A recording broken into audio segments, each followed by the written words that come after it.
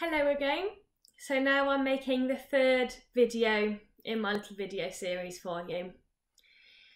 And last time we looked at obviously how you can reduce a negative feeling that you're having physical sensations when you're thinking about the thought.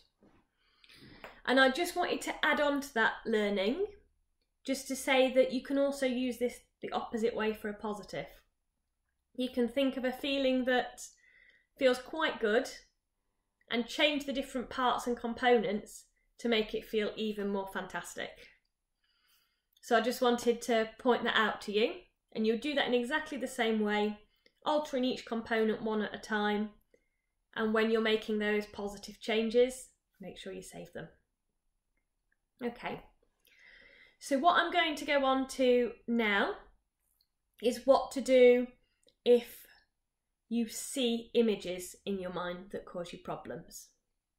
And we're going to work very much in the same way as I did on the last recording.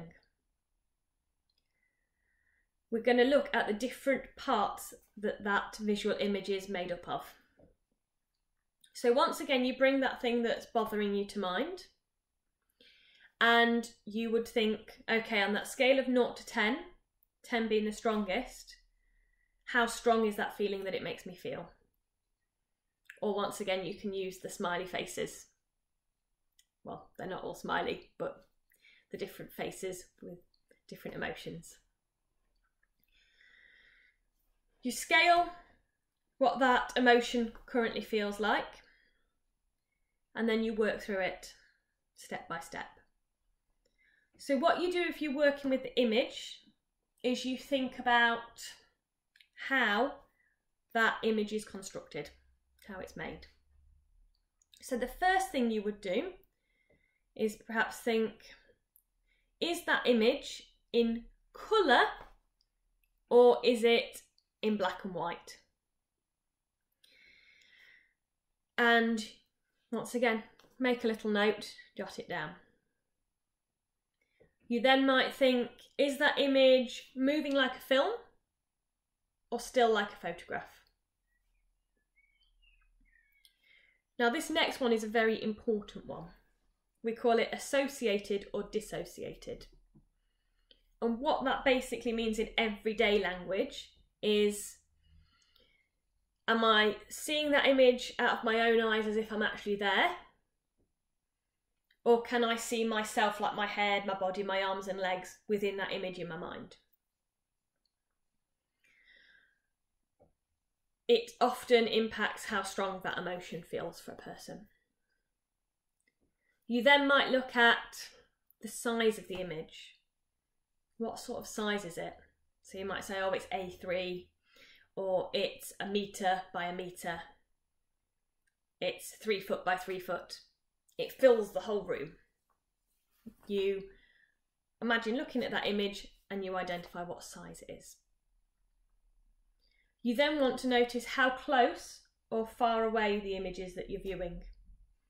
So quite often, but not always, when somebody's got a traumatic memory, it's quite often right here, right in front of them. So they're constantly walking into it in their day-to-day life. And we need to shift that. The other things you might look at are the location in terms of, is it straight in front? Is it slightly above or below? Or is it slightly off in one direction or another? There may also be other elements like, is it portrait or landscape? Does it have a frame or a border around it, or no border? So you take some time and you think of all the different elements and components as to how it's made up. And then once again, you change them one at a time. So for example, if it was a black and white image, you might turn it into colour, or vice versa. If you were looking out of your own eyes, you would step out of your body and imagine seeing yourself in that image, or vice versa. You might start shrinking it down to make it smaller and smaller, perhaps till it becomes the size of a postage stamp. You might push it further off into the distance, so it gets so far away you can no longer see it. You may even want to take it and throw it over you so it's behind you in the past. You may change it from being, say, straight in front of you to being to the side or somewhere else. You may take it from being a moving film to still like a photograph. Or you might take it the other way so that you can see the progress and change as you move through that time period. It doesn't matter how your mind creates it, your mind is unique to you. It's simply about identifying how it's made and then experimenting, changing each bit at a time till you get it to how you want it to be. Like I've said, make sure you save it each time. Give yourself something to think about in between each positive change. And if you make a change that you don't like, just put it back to how it was. You may like to use this just on its own with an image, or you may like to use it in combination with changing the feeling, as I showed you in the last video.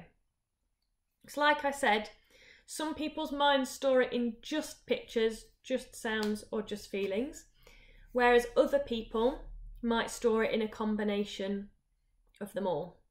So you might need to make some changes on the feeling, some changes visually, some changes with the auditory, which I'm going to go on to during my next video. Remember as well, like I said at the beginning, you can also use this to heighten positive emotions. So if you've got a memory that makes you feel quite happy, you could alter that picture to make it bigger, brighter and stronger, so that it's even more positive and even more empowering. I hope you find that useful and helpful. When I found this strategy myself, I found it revolutionary. It took me a little while to get the hang of it. It took practice and I needed my pen and paper with me to help jot the information down. But after I did it a couple of times, it started to become quicker and easier. And the more I did it, the easier it became, and the easier it became, the quicker it got. So now my mind just does this automatically. It takes away any trauma or stress from things that are no longer serving me, and it amplifies the good. So I'd invite you to give this a go and see how you get on. Speak to you soon. Bye bye.